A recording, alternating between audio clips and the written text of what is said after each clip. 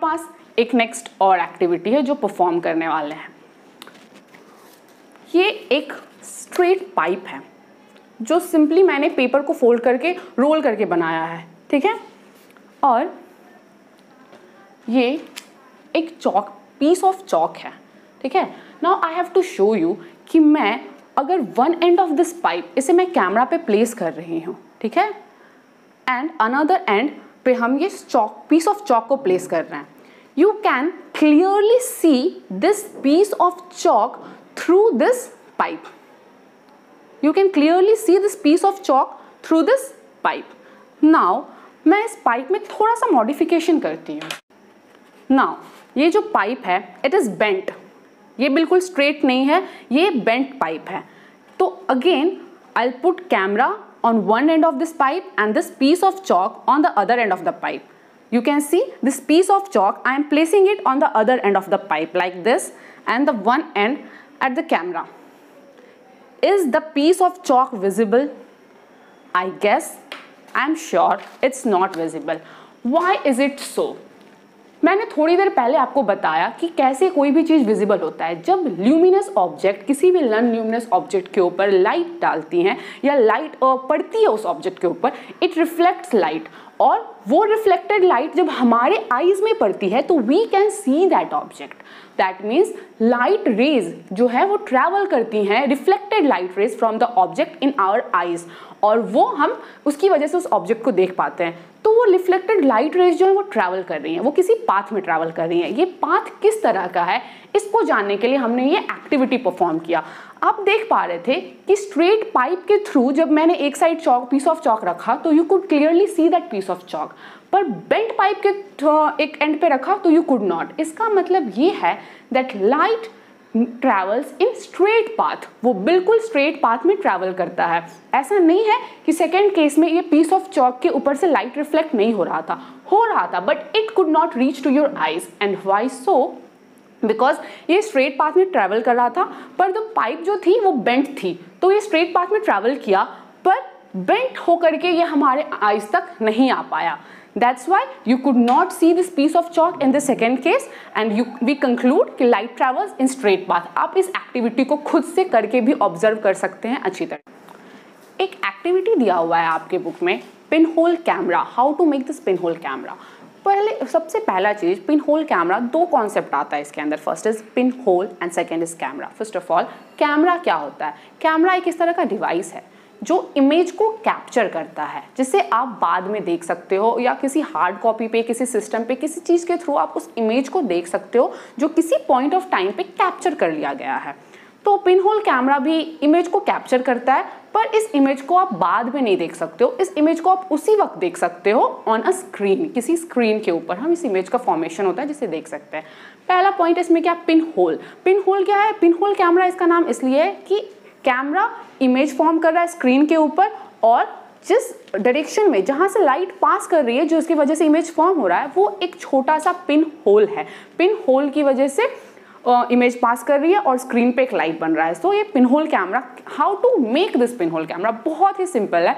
आपके घर में शूज के बॉक्सेस होंगे, कार्डबोर्ड बॉक्सेस, आप उसे कलेक्ट करो। सिंपल शूज के बॉक्स मेरे पास है, 2 बॉक्स चाहिए हमें, ठीक है। और इन 2 बॉक्सेस को हम एक साइड से बिल्कुल कट कर देंगे, जैसा कि आप देख पा रहे हैं हमने एक साइड से कट कर दिया है। और एक बॉक्स ऐसा है जो दूसरे के अंदर एज इट इज घुस सकता है बहुत ईजिली, ठीक है।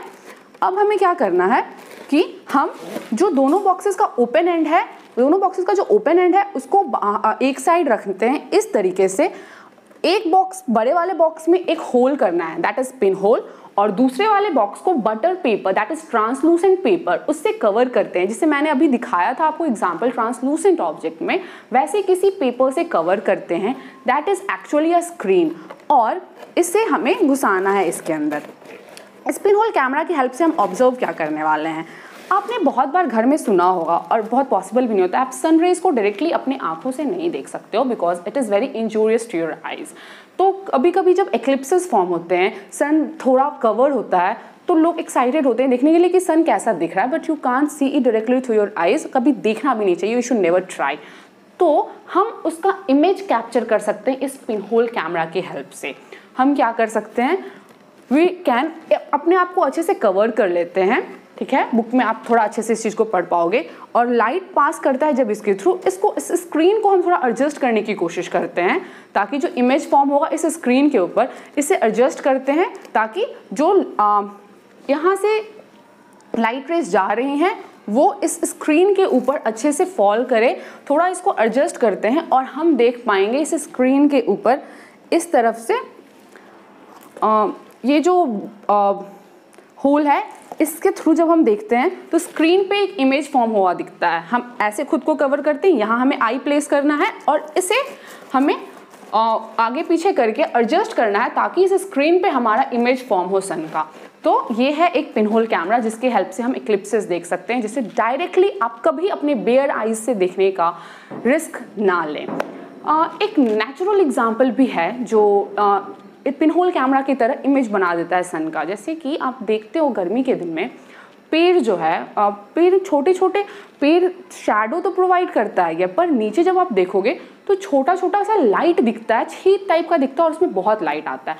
वो सारे जो छोटे छोटे छेद होते हैं पत्तों के बीच में, that acts as a pin hole, और ग्राउंड पे वो स्क्रीन की तरह काम करता है और सन का इमेज फॉर्म होता है। आप बिल्कुल सर्कुलर शेप्स ऑब्जर्व कर पाते होंगे, जो भी नीचे में पेड़ से छनती हुई धूप जो आती है एक्चुअली वो सन की इमेज बनाती है, सर्कुलर इमेजेस ग्राउंड के ऊपर। That is the example of a natural pinhole camera.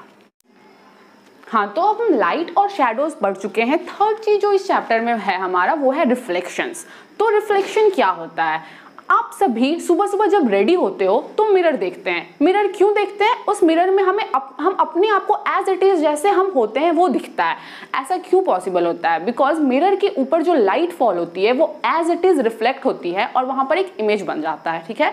Reflection होता है, इस वजह से हम देख पाते हैं। जैसे फॉर एग्जाम्पल ये एक मिरर है और इस मिरर में मैं अपने आप को देख पा रही हूँ बहुत इजीली। मेरा इमेज जो है, लाइट जो है रिफ्लेक्ट हो रहा है, दैट्स व्हाई मैं अपने आप को देख पा रही हूँ। हम एक छोटा सा सिंपल सा एग्जांपल करते हैं रिफ्लेक्शन के ऊपर कि रिफ्लेक्शन जो है लाइट किस तरीके से रिफ्लेक्ट हो सकती है। आप देख पा रहे हैं कि अभी बिल्कुल अंधेरा है और वहां पर आपको कोई भी इंसान नहीं दिख पा रहा है, पर जब मैं उसके ऊपर लाइट डाल रही हूँ तो आप देख रहे हैं वहां एक लड़की खड़ी है, ठीक है। अब ये एक मिरर है और मैं लाइट को इस मिरर के ऊपर रिफ्लेक्ट कर रही हूँ, मिरर के ऊपर डाल रही हूँ, ठीक है।